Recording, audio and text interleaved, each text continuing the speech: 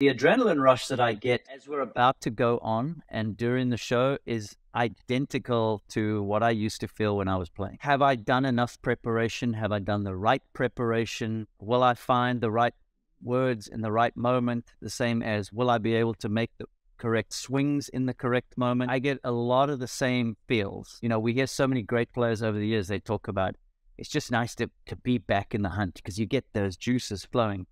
And so I get that, which is great. It's been full circle, starting at the Masters as an amateur 19-year-old in 99, and then starting to play there, and then eventually winning, and then going back year after year as a champion, and now having the ability to sit in Butler Cabin next to such a legend in Jim Nantz. It's going to add an extra layer for me to be calling the action at a golf course and a tournament that changed my life. It's going to be seriously cool.